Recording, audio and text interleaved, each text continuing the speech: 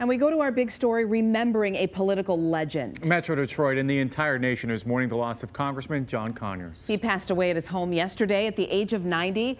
Conyers was the longest serving African American in congressional history. He was a founding member of the Congressional Black Caucus and a true champion for civil rights. Throughout his 53-year career, Conyers played a major role in more than 100 key pieces of legislation, including the Voting Rights Act of 1965. He also introduced the original bill for a holiday honoring Dr. Martin Luther King Jr. He fought for 15 years until it was signed into law. 7 Action News reporter Kim Russell is live downtown Detroit to show us how John Conyers is being remembered in the city tonight. Kim. You know, so many people have so many memories. There are some laws that are on the books that seem like common sense to both Republicans and Democrats today. But before they were suggested by U.S. Representative John Conyers, they were unheard of. His effort definitely improved civil rights for people across the country. John Conyers became a political powerhouse, winning election after election by a landslide in Detroit.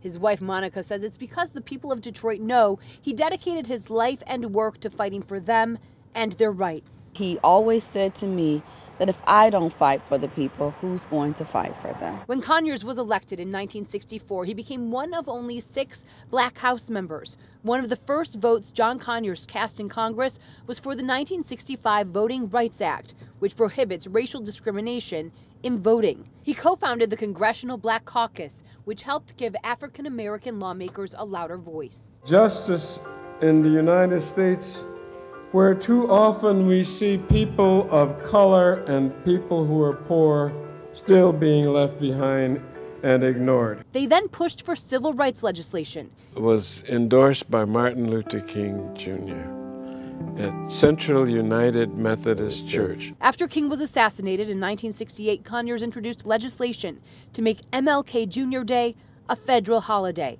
It took 15 years to get it passed. I just think about the 15 years that he fought to make Reverend King's birthday a national holiday. When he started out, it seemed like he didn't have a chance, and he never got discouraged. This one hurts.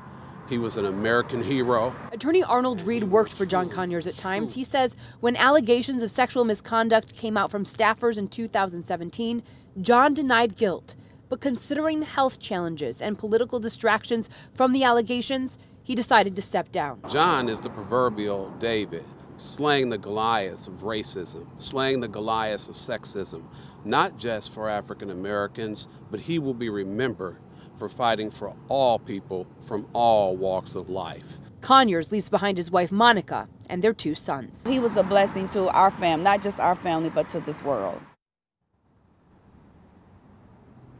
How do you describe a more than 50-year-long career? That's just a short glimpse at some of his accomplishments. You might wonder where he came up with his ideas. Well, from the people I spoke to today, it seems it came from people just like you, people in the community. I spoke to one woman who says when she let him know how she saw disabled children being disadvantaged, he changed the law. We'll take a look at that ahead on 7 Action News at 6. Reporting live in Detroit, Kim Russell, 7 Action News. Yes, his impact is our history and paved the way for our future. Kim, thank you for the look back. To see how other leaders are remembering the former congressman and for a closer look at his political victories, we have that on our website, WXYZ.com. And as soon as we get funeral arrangements, we will, of course, make them available to you as well.